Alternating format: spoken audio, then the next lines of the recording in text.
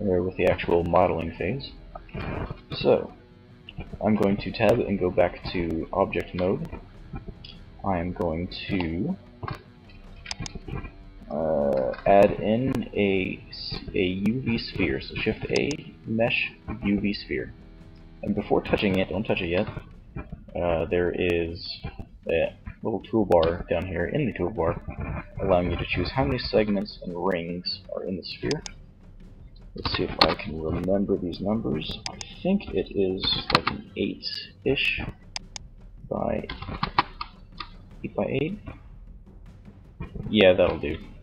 So make a sphere with 8 by 8. Bring it up to about where the head is. About where the chin is there. Go into my third view. Go into edit mode. Wireframe by pressing Z. Hit your box selector and take out these 1, 2, 3, 4, 5, 6 rings up here. So you have the top one, 1, 2, 3, 4, 5. And then delete the vertices. And now, with your vertex select, go and grab, you can hit Alt and select all of these. And I'm going to deselect this one in the very back. Go back to my view 3, extrude this up to about here, bring it out a bit, extrude it up to about here, and then bring it up like this, and then bring it back like that, scale it down like that. Let's see, how does that compare to the front? It is very far off. Scale this along the x-axis to about here. Press B and middle mouse button to deselect these. And let's see, probably deselect the ones on the top too. Scale this out along its x, about here. Take the B, take this one off with the middle mouse, and take this one off with the middle mouse. So we have only this one here. Scale on the X to about here. That's looking better. Now you're thinking that the back of his head is missing. This saves geometry, allowing you to render it faster, and we are going to put hair over it and then the hood. So you don't necessarily have to worry about this back area, unless, of course, you want to. I personally am one who does often like to do that sort of thing. You know, this actually, we can go to the front view and hit B and take away one entire side, delete the vertices, go back into object mode, add another mirror modifier, and add clipping in the middle. So now it's mirrored just like the rest. And then I'm going to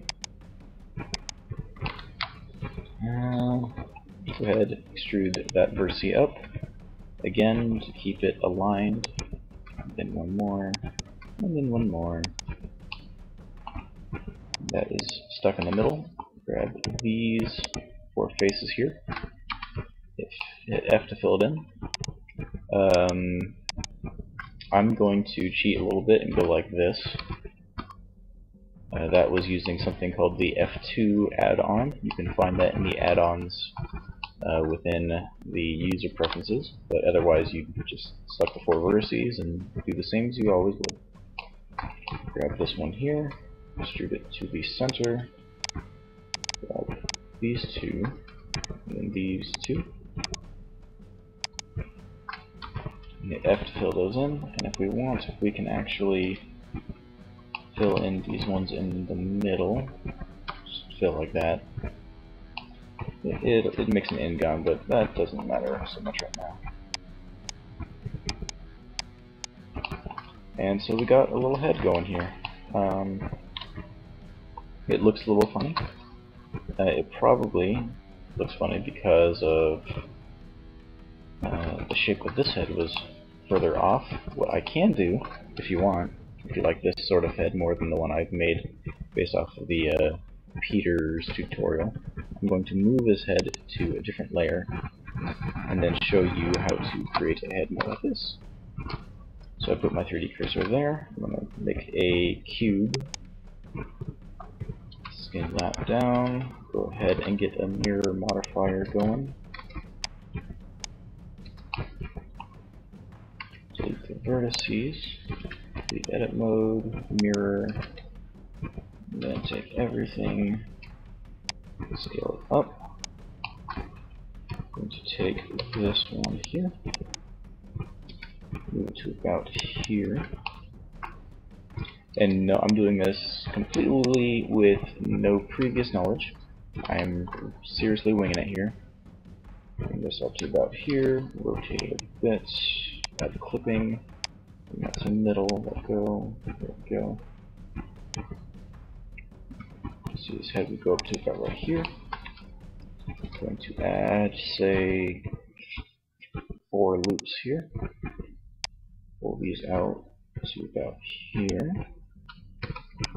Take this one, pull it here.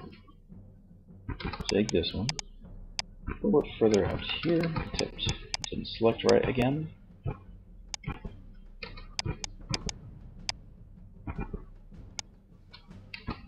That should about do it. Go to my right view. See, his chin is right here. So I want to bring that to right there. Which means I want to bring this one to about right here. Let's work on bringing out the middle of the face a bit. Whoops. I want to grab this one too. When you bring it out, going from the bottom to the top, that goes there. Deselect this one. Next one goes out further. Deselect it. That one's probably about just right, so I'll deselect it. And then start pulling this back. And then like this. I'm going to pull this one back here. That cursor back since I misclicked. Let's go back here. Now, how's this looking? It's more square. Might be kind of nice. We'll see.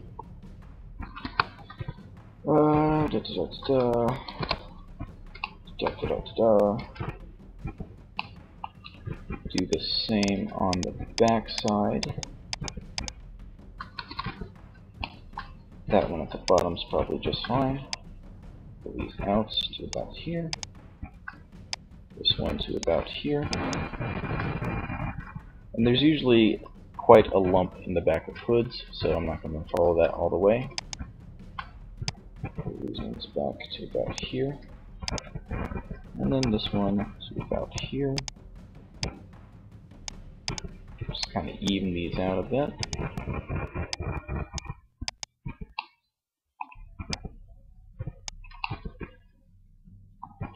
Let's see, that looks a little bit funny, but still kind of cool. What I might do is add in another loop in here, and let's see, scale it along the Y just slightly, and then let's say I deselect these ones in the front, and pull these back a bit.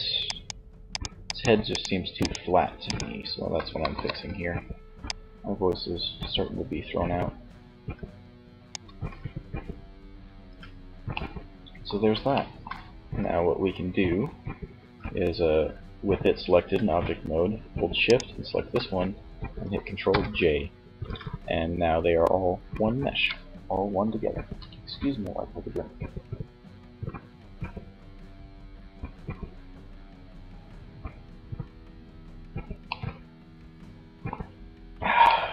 Dr. Pepper. So now that that's done, I think what's left to do is make the hood. See, I'll kind of outline what I'm going to make. I think we should make this hood here. Perhaps this little bit on the vest.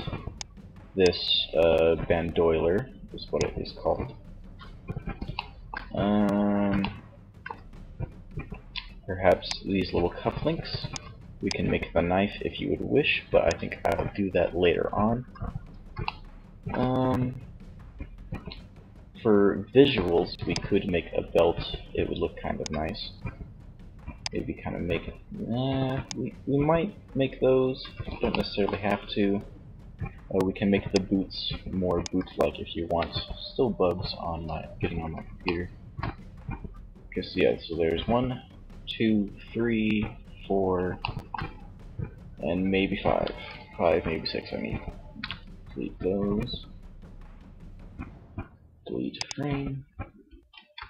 Just save. So now we can smooth it if you want to kind of see what it's going to look like. Kind of nice. Some weird coloring in here. Might take this one down just a wee bit. Pull it out a little. I kind of like the flat view though. At least for now. I'll do smooth. I will do smooth. Okay, let's make the hood. I'm going to put my 3D cursor with a left click on the neck, and it's already censored it up on the other side. Is this hood a part of his coat? It's probably a part of it on the back. I think I know what we can do. Yeah. So I'm going to go into object mode, and let's add a UV sphere. Let's leave it 8 by 8 again. Pull it up over his head. Say to about right here, where wow, that really itched. Where this ring meets up with this part of the hood, the part that isn't a little point.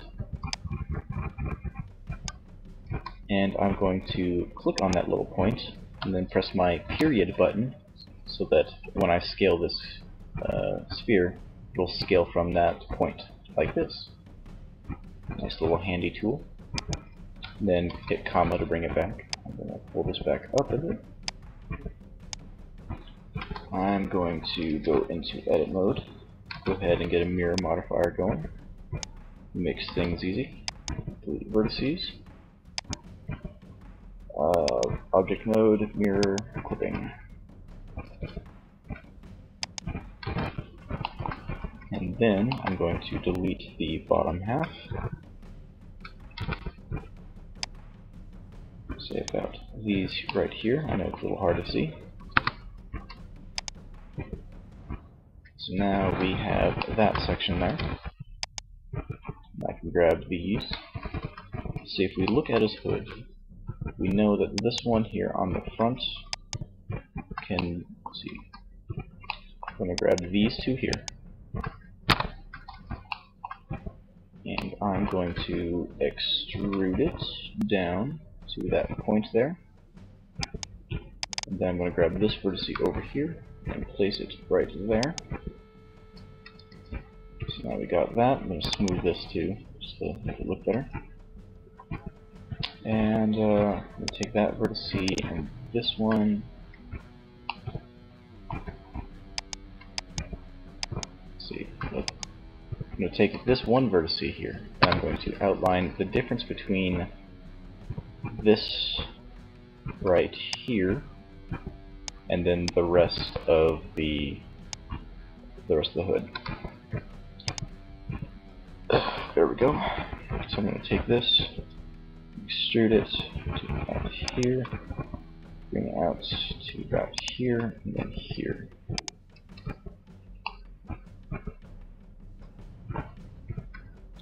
Okay.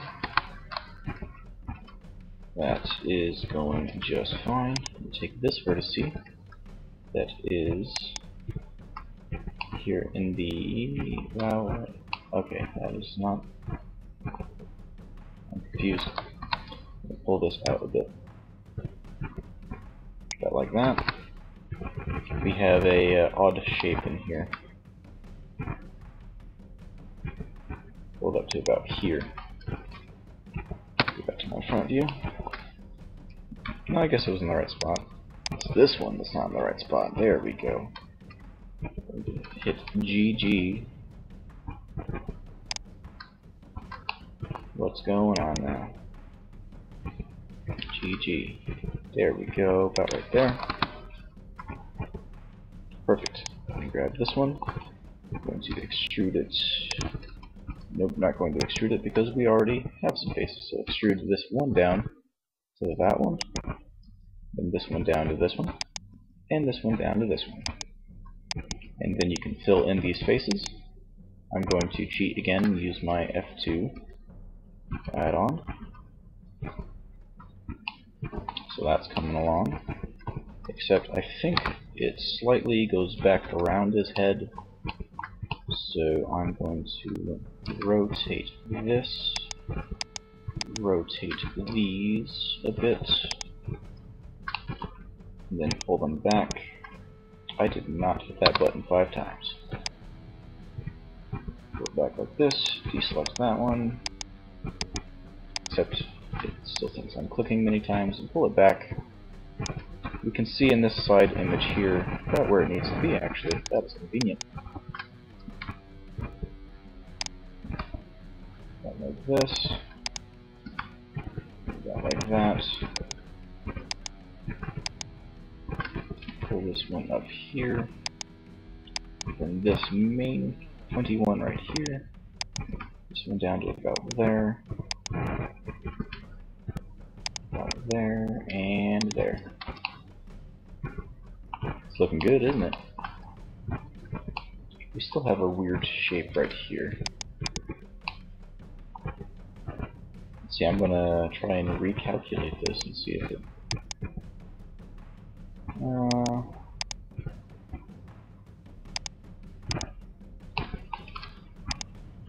The problem is that we're making a concave square, so I'm going to just pull it out slightly, just so we can stop doing that.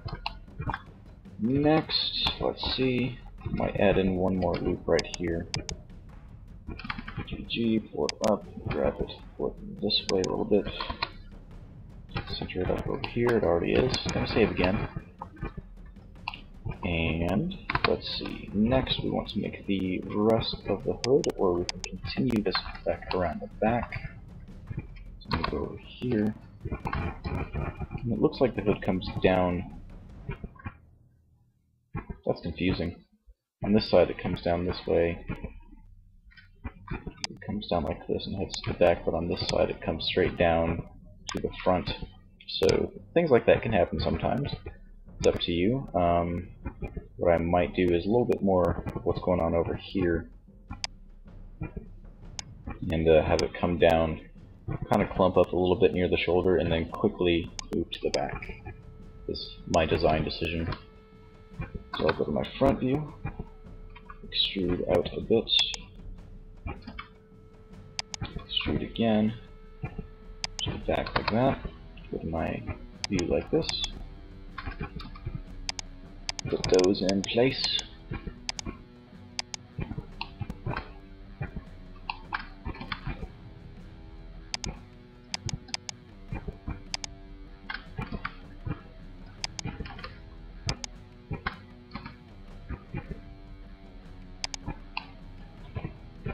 That is looking great. Pull it back just slightly more. Then on the back side, what does Ezio's look like? What does Ezio's hood look like on the back?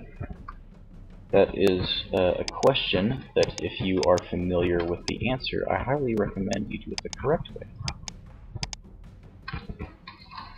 And let's see. I'll Control 1 to go to my back view. Go about something like this. And then put these together. There we go. How's that looking? Save. So then the next task, which is going to be a little difficult, is to fill in the rest of the hood. I might go into my third view here, numpad 3, and just quickly place in this little, that little thing there. Will look nice. And okay, time to start connecting these. The hard part about that is if I go like this,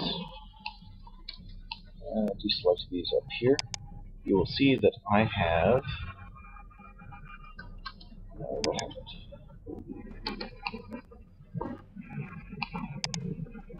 I have 10 vertices selected, and this 1, 2, 3, 4.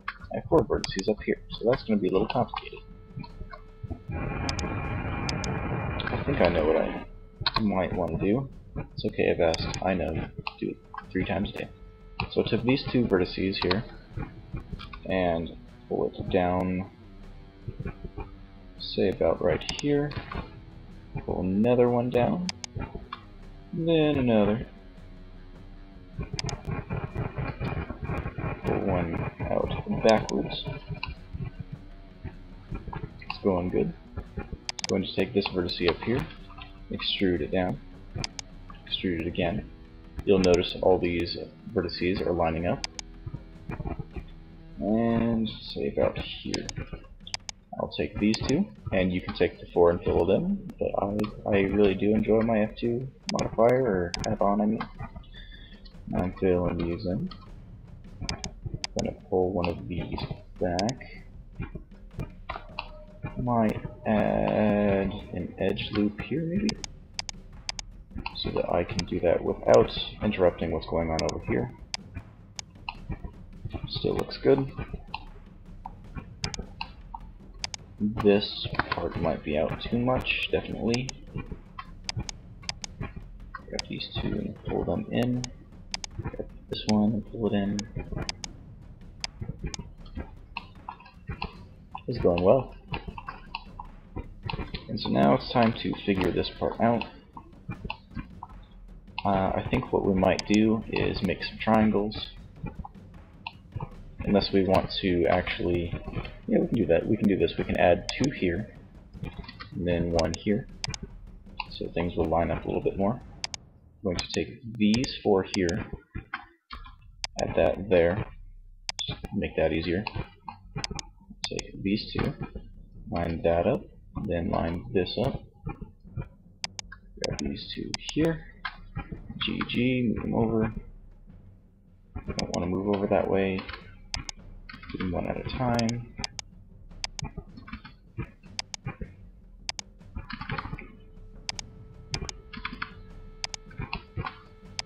Grab these 2 vertices. Do that, and then this, and that. I did it. Yay! I could add an edge loop there, but because of this one right here, we have what is called an edge pull right here, where only where 3, it's basically 3, 5, or more edges being connected to one vertex. If it's 4, then that's a normal vertex, and if it's 3, 5, or more, it is an edge pull, which changes the direction of the geometry, in which this case it makes it loop around on itself. So I'll leave the hood like that in the back, just fine. Not all that low poly, but now we have this pretty awesome hood. Let's see, I wonder if we can, go to my front view, there's that sort of shape here. Grab this, GG, to move it way up here. I'm going to grab my edge select tool, grab this one, this, what's it doing? It is not showing up orange as I select it. Okay, I'm gonna go to my vertex. There we go. That's a little weird. Grab these here. Just this edge of that line. Is it weird that I'm making this even though I haven't played all the Assassin's Creed games? I've played bits of them. I've played quite a bit of the multiplayer. So anyway, after you have that selected, Shift E, and that's going to make a sharp seam. Now that didn't really do much. So I'm going to hit Control Z, and then I'm going to try a Control B for a bevel, and just barely bevel it. like that. So now you have this hard edge there. It's hard to see over here, so I'm going to grab 2 of these and push them in a little bit. Maybe a little bit more than that. Grab this one too. There we go. Oops, what did I just do? Just trying to save. It is coming along great. Do we want to make hair for him, or... Let's see. I can delete this other head I was making. And then take his hood and move it to another